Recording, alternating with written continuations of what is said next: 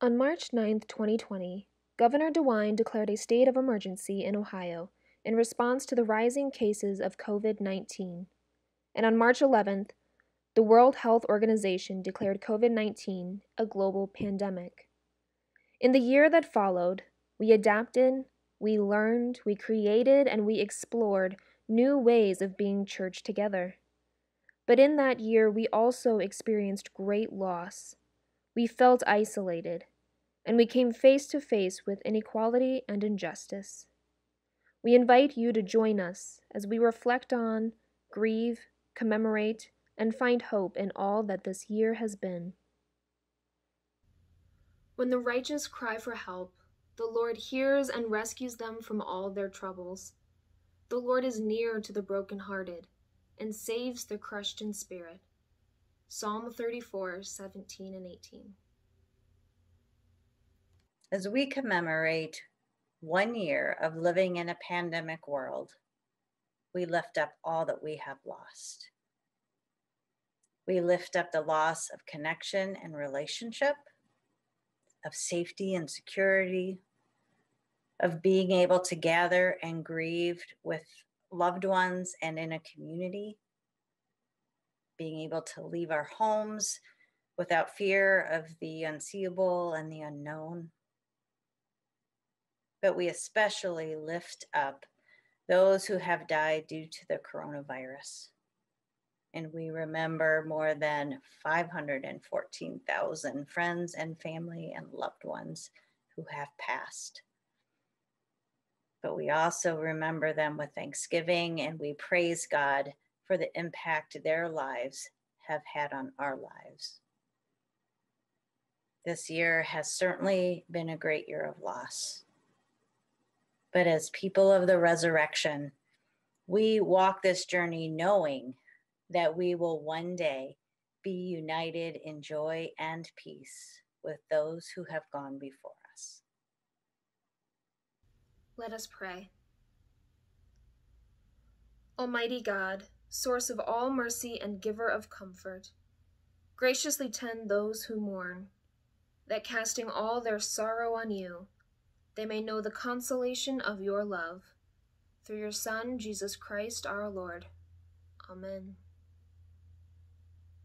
We are afflicted in every way, but not crushed, perplexed, but not driven to despair, persecuted, but not forsaken, struck down, but not destroyed, always carrying in the body the death of Jesus, so that the life of Jesus may also be made visible in our bodies.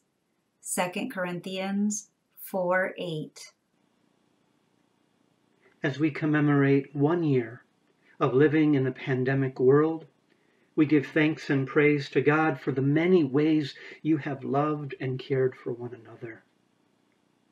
In the midst of overwhelming challenges, emerged new ministries, new relationships, and a new way of worshiping the living God. You became a guide along the path and a beacon for the community. This year has not been easy. Answering God's call has meant long days and long nights, endless learning and relearning of what used to come so naturally to us, not to mention Zoom-filled weeks and technology fatigue, isolation and sacrifice, and asking questions to which there are no easy answers. And yet you still answered the call, God's call. You stepped up for your parish and found ways to provide spiritual, physical, and emotional care, food for the hungry, transportation for the isolated, and even Wi-Fi for the technologically challenged. You cared for the sick and the vulnerable, and you served your community with courage and grace.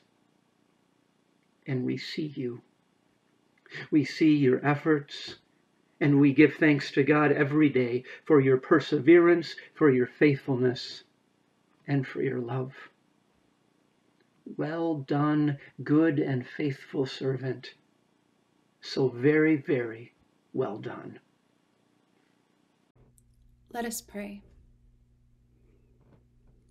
Gracious God, we thank you for the work and witness of these, your faithful servants, who have enriched their communities and the Northwestern Ohio Synod by sharing their gifts as your hands and your feet. Now bless and preserve them as they continue their work.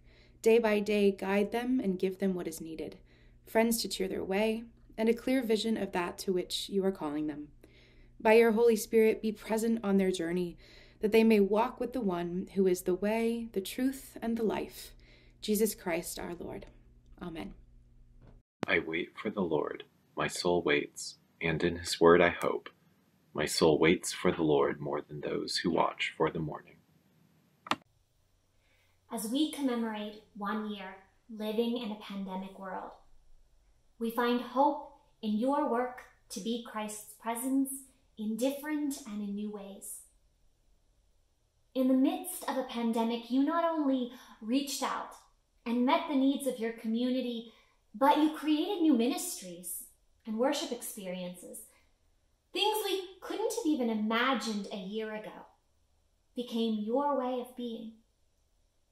You continue to ask questions and to dream new dreams. You found ways to lean on each other and remind each other that despite physical distance, we are connected by the light and the love of Christ.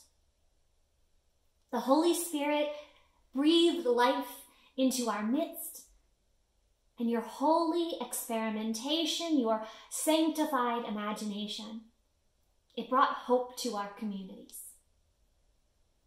We give thanks to God for all that you have done and all that you will do to care for one another.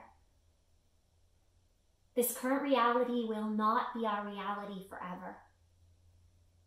We have dwelled at the foot of the cross, but we look to the light and to the promise of the empty tomb.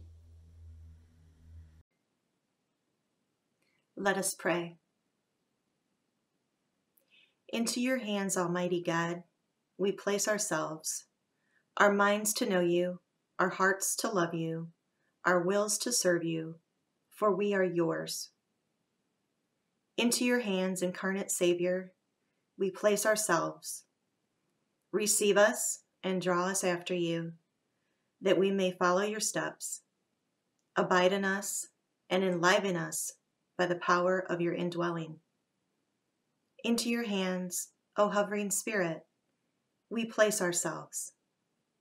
Take us and fashion us after your image. Let your comfort strengthen, your grace renew, and your fire cleanse us, soul and body, in life and in death, in this world of shadows, and in your changeless world of light eternal, now and forever. Amen.